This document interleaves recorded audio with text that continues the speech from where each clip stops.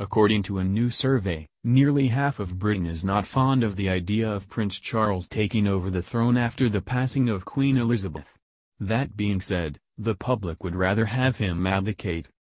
This survey was done by BMG Research on behalf of The Independent and revealed that no less than 46% of the British population would prefer if Charles gave up the throne in favor of his oldest son, Prince William. The Independent states that over 1,500 subject polled said they think Prince Charles should not become king, and 27% strongly supported the idea that William should be passed the crown directly. Furthermore, the report also shared that preference reigned high within the 18 to 24 age group.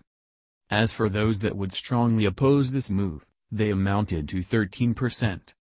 20% think Charles' wife, Camilla, should be receiving the Queen title in case her husband becomes king.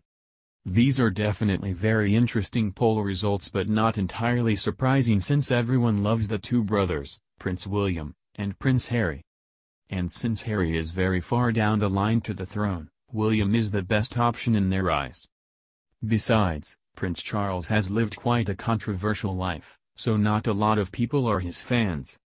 The man got candid about royal life in a documentary for his 70th birthday back in November. He said at the time that "I think it's vital to remember there's only room for one sovereign at a time, not two. But the idea somehow that I'm going to go on exactly the same way, if I have to succeed, is complete nonsense.